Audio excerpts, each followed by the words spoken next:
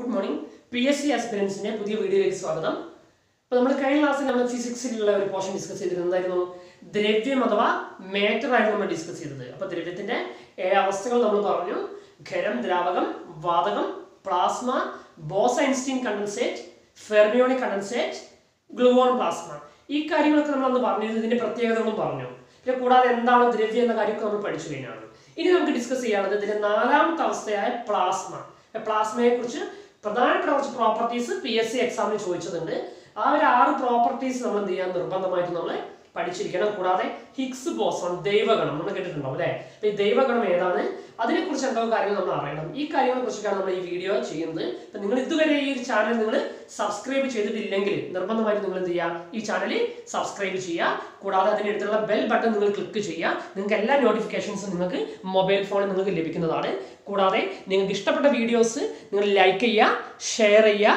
അതുപോലെ തന്നെ നിങ്ങളെ പ്രിയപ്പെട്ട കമൻസ് നിങ്ങൾ എന്ത് ചെയ്യുക, രേഖപ്പെടുത്തുക. അപ്പോൾ നമുക്ക് എന്താണ് പ്ലാസ്മയെ കുറിച്ച് പഠിക്കാനുള്ളതെന്ന് നോക്കാം.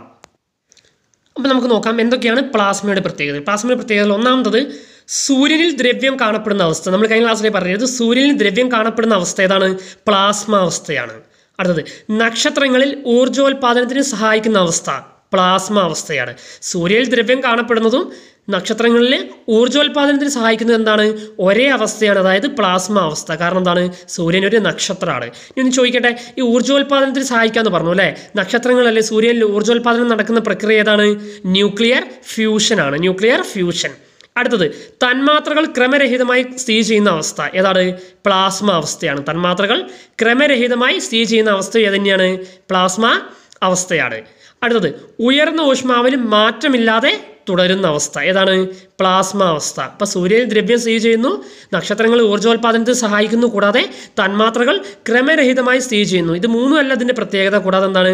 ഉയർന്ന ഊഷ്മാവ് എത്ര കൂട്ടിയാലും ഇതിലുള്ള അവസ്ഥയ്ക്ക് മാറ്റമില്ലാതെ തുടരും. നമ്മൾ ഖരോ ദ്രാവകമൊക്കെയാണ് എന്താണ്? ഊഷ്മാവ് കൂടുന്നതനുസരിച്ച് അവസ്ഥാ പരിവർത്തനം വളരെ പെട്ടെന്ന് സംഭവിക്കുകയും തൊട്ടടുത്ത അവസ്ഥയിലേക്ക് അത് മാറുകയും ചെയ്യും. ഇവിടെ എന്താണ്? ഉയർന്ന ഊഷ്മാവിൽ ഇതിന് അധികം മാറ്റമില്ലാതെ സ്ഥിതി ചെയ്യാൻ സാധിക്കും.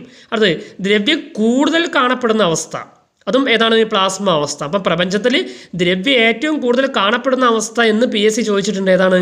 പ്ലാസ്മ അവസ്ഥയാണ്. പിന്നെ ഉയർന്ന ഊഷ്മാവിൽ മാറ്റമില്ലാതെ തുടരുന്ന അവസ്ഥ തന്നെയാണ് പ്ലാസ്മ അവസ്ഥ.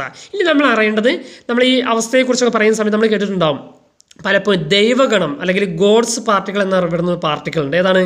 ഹിഗ്സ് ബോസോൺ ആണ് അല്ലേ? Higgs boson ആണെന്ത്? ദൈവഗണം അഥവാ ഗോഡ്സ് പാർട്ടിക്കിൾ എന്നറിയപ്പെടുന്നത്. എന്താണ് അതിൻ്റെ ഫംഗ്ഷൻ? ദ്രവ്യത്തിന് പിണ്ഡം നൽകുന്നു. നേരത്തെ പറഞ്ഞ മാസില്ലേ, ദ്രവ്യത്തിന് പിണ്ഡം പ്രദാനം ചെയ്യുക എന്ന പ്രധാനപ്പെട്ട ഫംഗ്ഷനാണ് ആര് നടത്തുന്നത്? ഹിഗ്സ് ബോസോൺ എന്ന ഗോഡ്സ് പാർട്ടിക്കിൾ നടത്തുന്നത്. അപ്പോൾ ദൈവഗണം എന്നറിയപ്പെടുന്നത് ഏതെന്നാണ് PSC ചോദിച്ചിട്ടുള്ളത്? Higgs boson. നമ്മൾ അതിൻ്റെ ഫംഗ്ഷനും കൂടി ഒന്ന് ഓർത്ത് വെക്കുക. ഏതാണ്?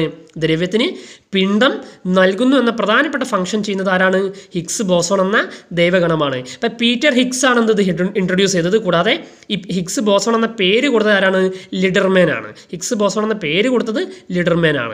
ഇനി നമ്മളറിയാം ദൈവഗണത്തെക്കുറിച്ച് പറഞ്ഞു, കൂടുതൽ കാണപ്പെടുന്ന അവസ്ഥയെക്കുറിച്ച് പറഞ്ഞു, ഉയർന്ന ഊഷ്മാവിൽ ഉള്ള സ്ഥിതി ചെയ്യുന്ന അവസ്ഥ പ്ലാസ്മ എന്ന് പറഞ്ഞു, തന്മാത്രകൾ ക്രമരഹിതമായി സ്ഥിതി ചെയ്യുന്നെന്ന് പറഞ്ഞു, നക്ഷത്രങ്ങൾ ഊർജ്ജോൽപാദനം സഹായിക്കുന്ന അവസ്ഥ എന്ന് പറഞ്ഞു, സൂര്യനിൽ ദ്രവ്യം കൂടുതൽ കാണപ്പെടുന്ന അവസ്ഥ അല്ലെ, സൂര്യനിൽ ദ്രവ്യം മാക്സിമം കാണപ്പെടുന്ന അവസ്ഥ പ്ലാസ്മയിലാണ്. അപ്പോൾ ഇത്രയും കാര്യങ്ങളാണ് പ്ലാസ്മയായി ബന്ധപ്പെട്ടുള്ളത്. അപ്പോൾ നിങ്ങൾ എന്ത് ചെയ്യുക, ഈ ഒരു 6 പോയിന്റ് ഹിഗ്സ് ബോസോൺ അടക്കമുള്ള 6 പോയിന്റ് നിങ്ങൾ നിർബന്ധമായിട്ടും പഠിച്ചേക്കുക.